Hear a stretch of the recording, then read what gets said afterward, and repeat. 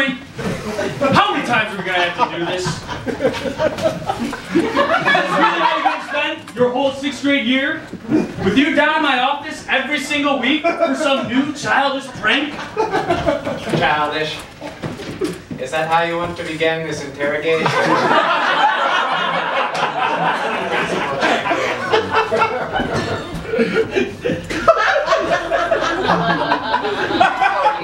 I'd say clogging every toilet in the men's room with pounds of ground beef and onions is pretty childish, Jeffrey.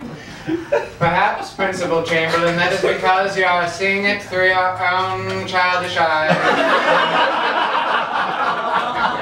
Try to see it through my eyes. I'm writing a symphony. A symphony of pranks. A symphony of chaos. Each prank another note in the melody.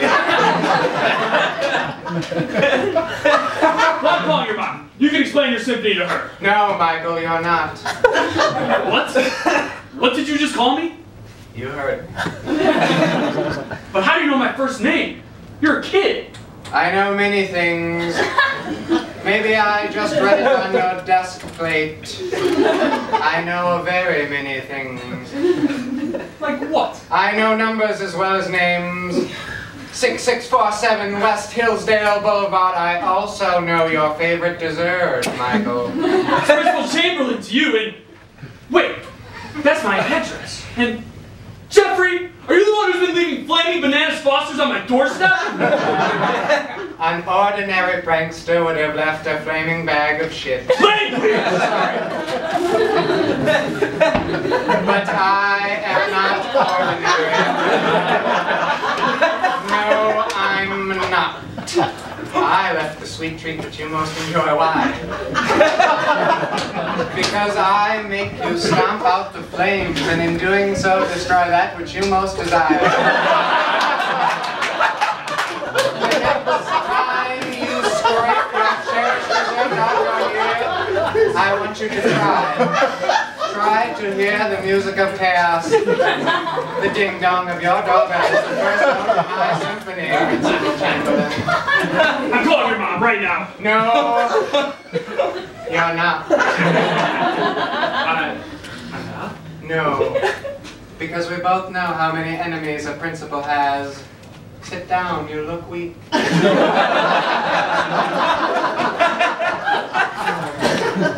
Last year you punished some 2nd graders for playing tackle football at recess. Do you remember? No, of course not. They do. Their young minds did not forget. And now those boys are on a field trip to the nature center with your son, are they not? Oh my God. Right now, as we speak, your son's backpack is sitting unguarded on the bus while those boys, so eager for their revenge, wait. What are they going to do? If they don't hear from me within the next hour, they're going to dump raw ground beef into your son's backpack. Huh?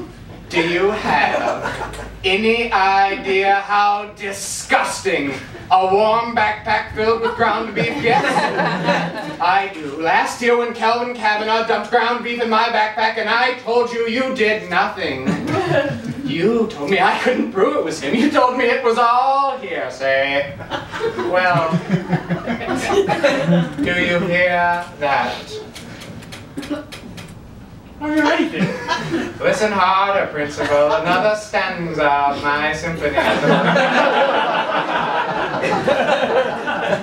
3, 2, 1. Hey everyone! Vice Principal Shandy here. Just want to clear up all the commotion that's unfolded in the past few minutes. It seems someone released a few chickens in the school. Also, whoever did so wrote names on all of the chickens. So far we've caught a Bailey, a Geronimo, and a Tucker. Please let us know if you have any idea what's going on or what this means. Thank you very much, and God bless, Vice Principal King. You're a monster! What's the matter, Principal? Don't like hearing the names of all your childhood pets? Well, all of them except Charlie. What? Why would you bring my goldfish into this? To teach you a lesson about forgetfulness. 5 weeks, 4 days, and 3 hours ago, I was sent to your office because I had forgotten my homework. You couldn't understand how I could just lose homework. But you lost a goldfish, didn't you? I was 9! I left the room! I have no idea what happened! When I came back, he was gone! How could you lose a goldfish? It's just sitting in a tank of water. I don't know! I just lost track of him! Well, here's a thought I hope you won't lose track of, Principal Chamberlain.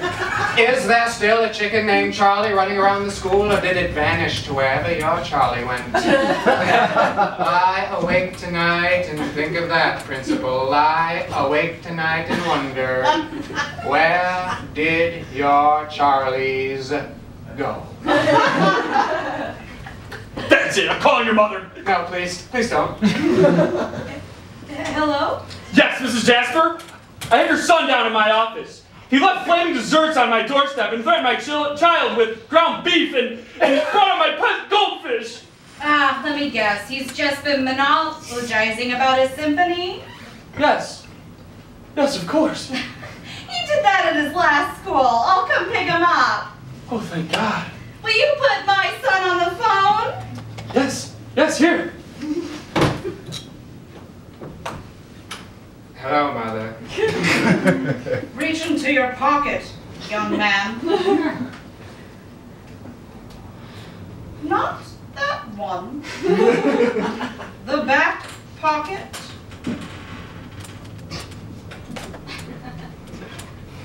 Read to me, Jeffrey. Read to me what the note in your pants say. Says I'm grounded.